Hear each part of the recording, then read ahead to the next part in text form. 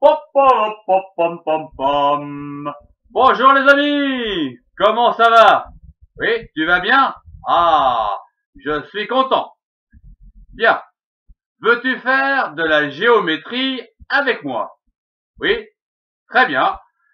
Voyons comment reconnaître et calculer la surface d'un triangle rectangle.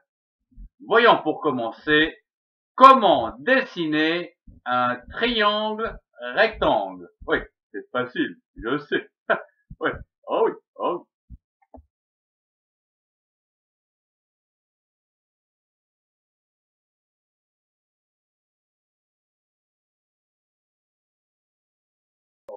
Oui, tout à fait. C'était facile, n'est-ce pas? Voyons à présent comment reconnaître un triangle rectangle à partir de ses propriétés.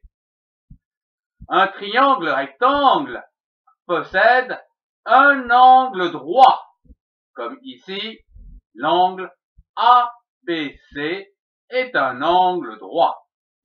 Trois côtés, AB, BC, CA. Et trois sommets, A, B et C. Facile. Bien.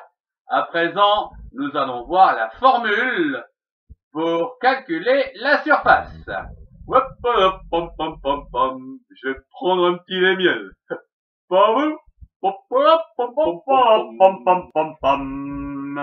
Pour calculer la surface d'un triangle rectangle, vous devez utiliser la formule qui est marquée au tableau, à savoir S pour surface est égal à la longueur multipliée par la largeur divisé par 2, ce qui veut dire que c'est la moitié d'un rectangle.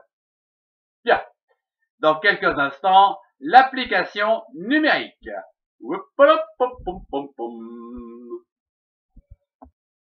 Pour utiliser une formule, vous devez utiliser les mesures exprimées dans une même unité. Ainsi, la surface est égale ici à 4 cm multiplié par 3 cm divisé par 2, soit une surface égale à 6 cm carrés. N'oubliez pas le petit 2 au-dessus de centimètre, il indique que c'est une surface. Bien, il ne vous reste plus qu'à formuler l'ensemble, à savoir un triangle rectangle de 4 cm de long et de 3 cm de large a pour surface 6 cm carrés. Et voilà, le tour est joué. C'était facile, n'est-ce pas? Bien, il est temps que je me sauve, ma cousine m'attend. Au revoir et à très bientôt. Pom, pom, pom, pom, pom, pom.